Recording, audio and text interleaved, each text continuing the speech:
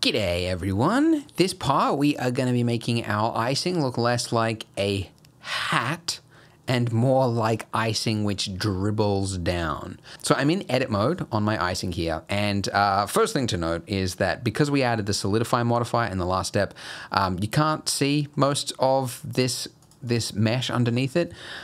So with the solidify modifier, if we just uncheck that last box, it'll just disable it whilst you're in edit mode. So in object mode and rendering mode, you'll still see it, which is good because that's where you need it, but it'll be disabled in edit mode. So that's good.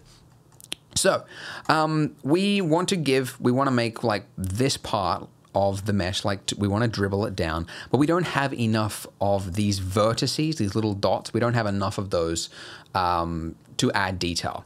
So what I want to do is I'm going to select the mesh by hitting A. That's how you select all in Blender. Or Alt A will deselect everything, by the way. And that is a common shortcut, whether you're in object mode, select all, Alt A, or edit mode, select all, Alt A. It's a widely used shortcut. Anyway, so I'm going to select everything. And what the heck did I just do then? Okay, select everything, and then I'm going to right-click on the mesh, and the top option there is Subdivide. So what that has done, for every square that was there before, it has added in 4 squares in it. So it has doubled the amount of detail of our icing here.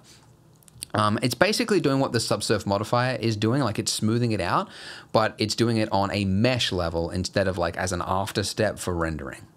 Getting a little complicated. But anyways, you can see we've got double the amount of detail.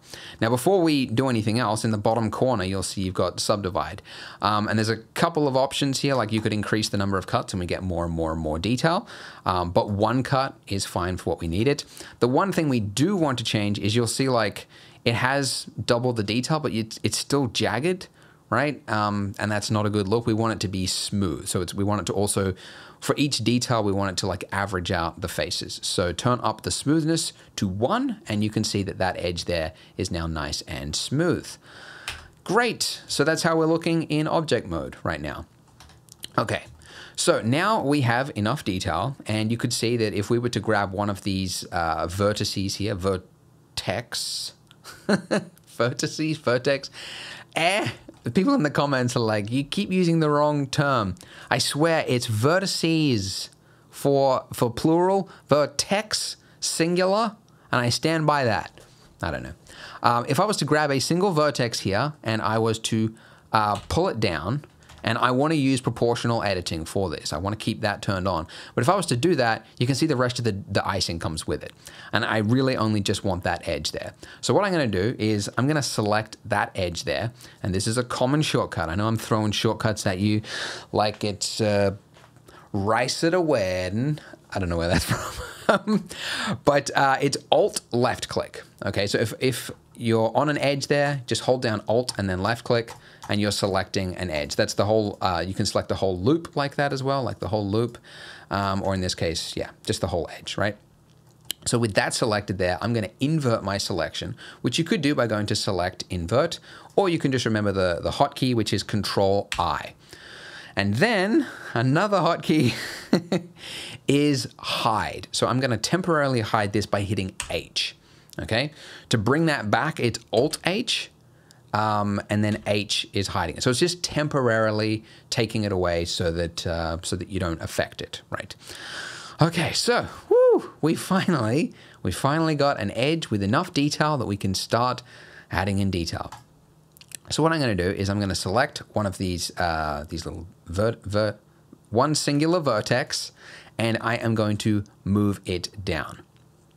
Okay, now one thing you'll note is that when you do this, if you were to move it down here, using proportional editing as well, it'll start to go through the donut. And, you know, you could move around and then pull that part out, etc. That's very fiddly. It would be great if the vertices stuck to the mesh underneath it. And we can do that by going up here. There is a snapping option. So you can snap by turning that on, and then we want to change what it snaps to.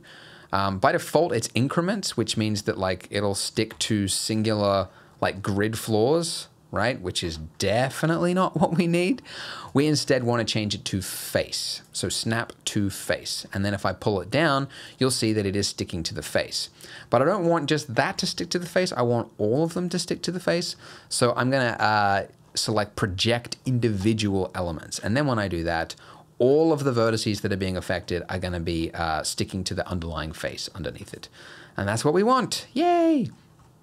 Okay, so let's do that a couple of times. Let's just go around it.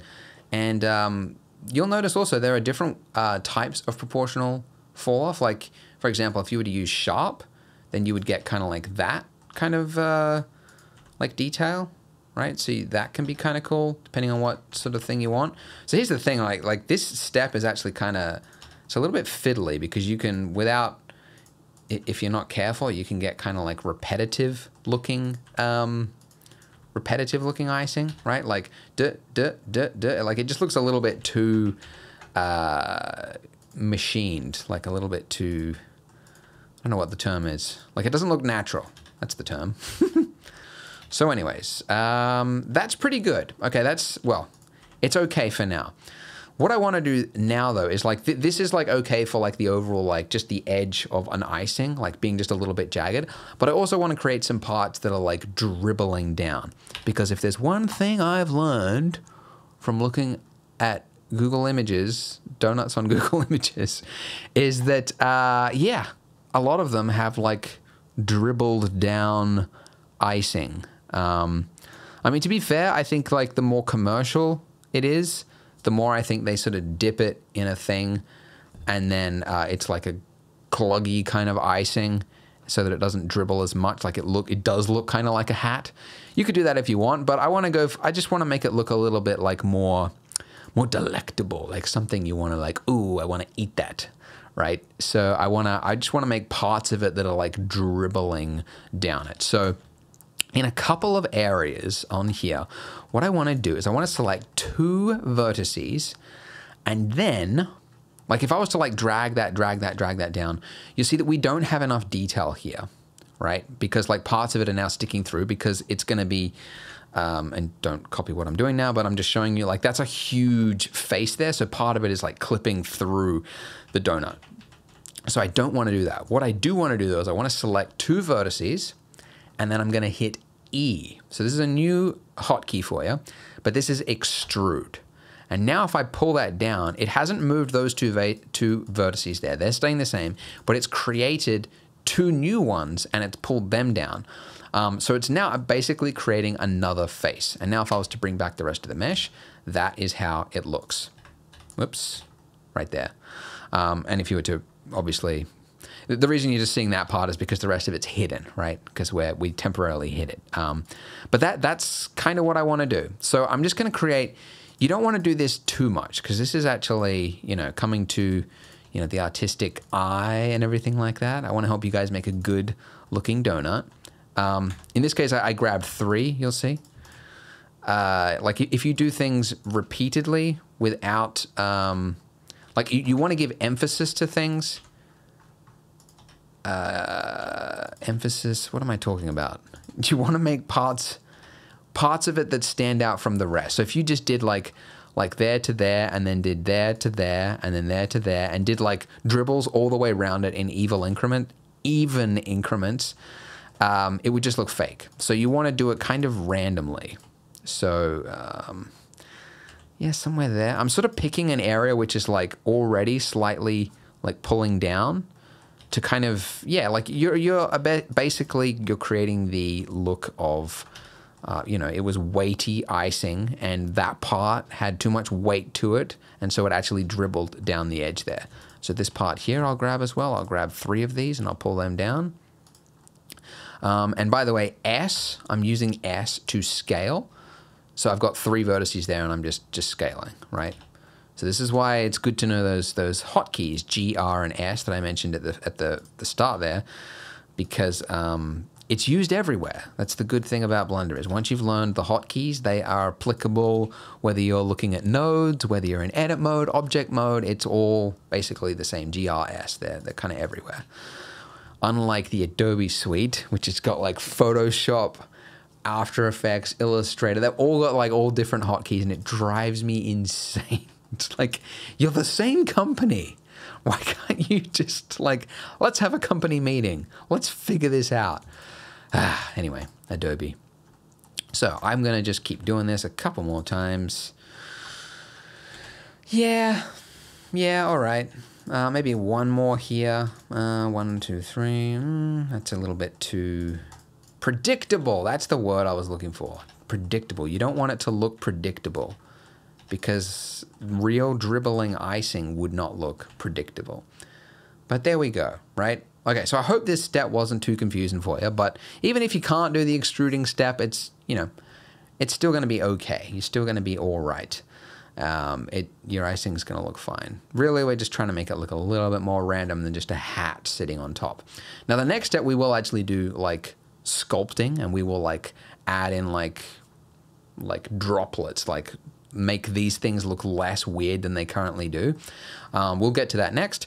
But one final thing before we get to the next part is you'll see that like the edge of this, like drip here, like all the way around it, like it's kind of like it's wrapping into itself, even though I don't think real icing would look like that. Like this part here wouldn't be like a complete glob unless it was like just wet and it just formed. You would see that kind of rolling fall off there. Anyway, what I'm saying is right here on this solidifier thing, we can actually create a crease on the inner part of it, and it will make it look like it's hugging the donut underneath it a lot better. And immediately when you do that, the icing looks just immediately way better. So there we go. All right, so that's it for this part. It looks okay. In the next part, we're gonna do some sculpting. So I will see you in that video once you click it. See you there.